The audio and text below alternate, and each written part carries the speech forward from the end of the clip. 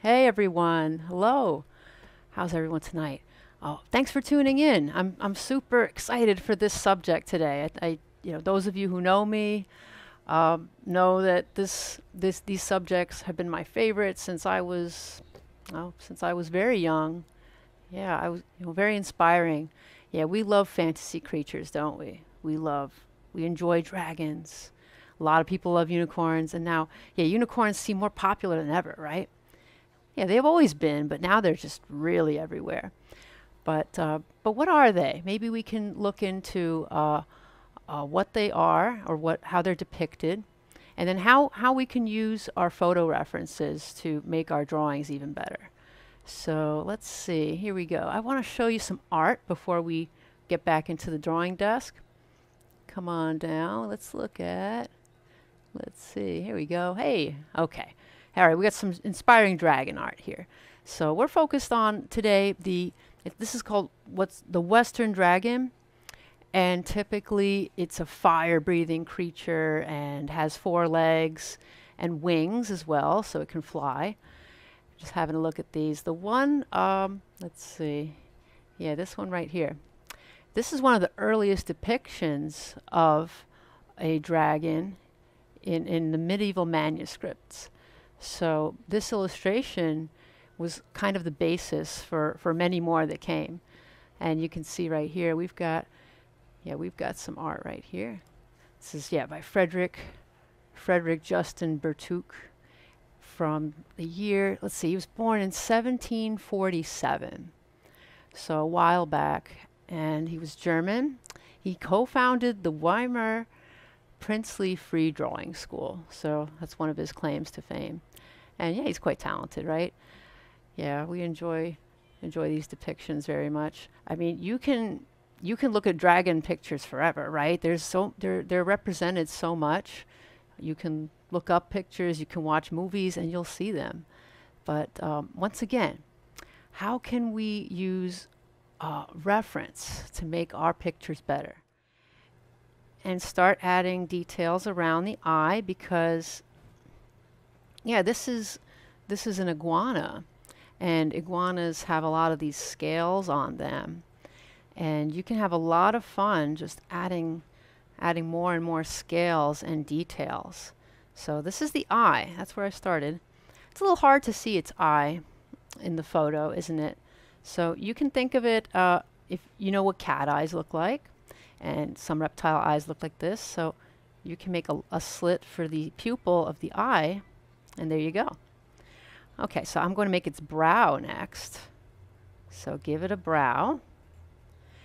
And now, again, it's a dragon, so do you want to have like little spikes on it? So you can start adding details like that and little scales and things.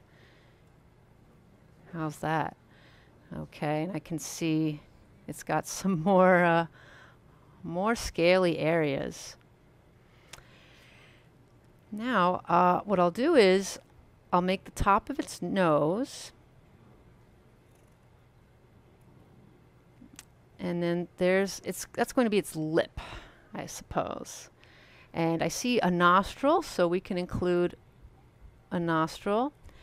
And by the way, my dragon is going to look a little different from the iguana, because what we can do is we can look at the original reference, and then as we go, we can take our own creative liberties. So you can borrow my ideas as we go if you're drawing along with me, or you can try to be as faithful to the original as possible. That's the fun part about art. You really can make it what you want. So how do I want to make his mouth? Let's see. I like the way its mouth does this. And its mouth is slightly open, ever so slightly. So since it's very slightly open, what I can do is maybe add some little teeth in there. Maybe even add a large tooth. Yeah, think about it. Think about what details you want. So you could have a large tooth sticking out like that. Now I'll make the other side of its chin and have the face go like that. Now I see also these really cool like frilly things on its chin. So if you want, what you can do is add those. So add like little, it's like little spikes. See, all these details are really going to make your art even more authentic looking.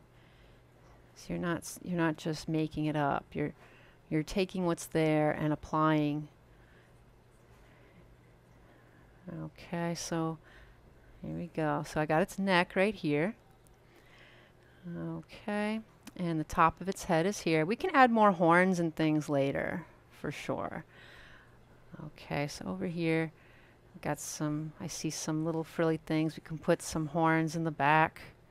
Yes, now it's starting to look more dragon-like. Sometimes they have giant horns, so if you want to add giant horns, go for it. You know, look, if you need to look up a reference, do it. If you're confident and just want to add them, then go for it. So you just go back and forth and instant horn, right? You can even add these kinds of like spikes and stripes on them.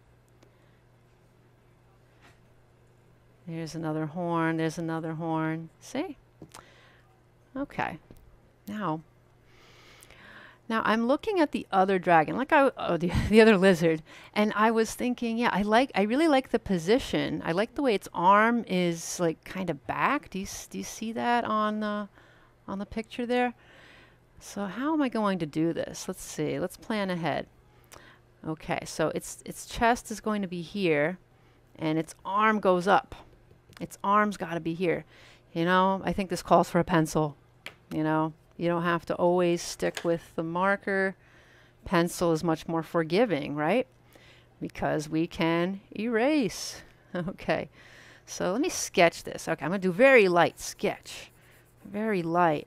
Yeah, if you're not sure of yourself, this is literally sketching. You're just figuring out the position of it. So I'm pretty confident when it comes to making the faces. Okay. And there we go. Now what about the rest of it? Yeah, we can add a little more detail just to show that it has more to its body than just this. I mean, yeah, that'd be kind of funny, right? Let's give it like a belly back here. Okay, so his chest is here. So what happens is, okay, he's gonna have a belly someplace over here. Okay, somewhere over there is belly. So I'll make a little line for his belly. Okay, and then, the leg. Okay, I'm looking at Mr. Iguana's leg right there. And I think what I'll do is I'll just have this like come out a bit. There's like where his knee is. And his foot's sticking out behind him. Yeah, so let's see. Maybe I can make it look like, kind of like the ones in the front. But, yeah, let's see. Let's see what I can do. Because, all right, you can make the toes coming out. Maybe it looks like he's climbing some rocks, right? So, oh, maybe you can have a big claw like that. You make a little teardrop shape. And maybe one claw is like sticking up like that. And these claws are going that way. Yeah, see, pay attention to your overlaps when you're drawing and sketching. Okay. All right. And let's see. Oh, we got room for his tail. Yeah, we got some room for the tail. So in the back there, I want to have a tail. Where would it be coming from? So we got the body. We know that the body's behind this wing here. And maybe the tail goes this way. So you decide where's that tail. And maybe it's going up that way. There we go. And you can put a lot of little spikes on his tail, right? Because we've got spikes on his head and his neck. More spikes. And we can even add scales. We didn't really do that many scales on. So how would you do scales? Here we go. And if you want, you can even add shadows under it. Depends on what you're using. Okay. I mean, imagine adding color to this. Yeah, I don't know if we're gonna have time for that. I really want to get to the other thing. Okay. Yeah. So fun. Okay. All right, everybody. I think I'll leave it at that. Yeah, success. Okay, so I'm going to take a quick water break because I've been realizing I've been forgetting to drink water during these classes. Are you adding color to yours? Yeah, we've got a quick moment for that. Mm. Yeah, marker would probably get this done pretty quickly. Well, we'll see. Maybe we'll have time for it a little later. But I'll put this aside, and I'd like to get to that other subject.